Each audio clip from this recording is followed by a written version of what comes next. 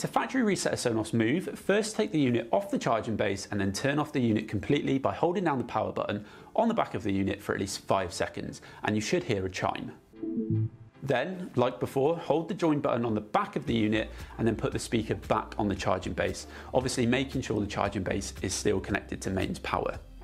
Keep your finger held down on the join button until the light starts to flash amber and white and you can release your finger. Then it should be flashing green within a few seconds and it's ready to add back into the Sonos app.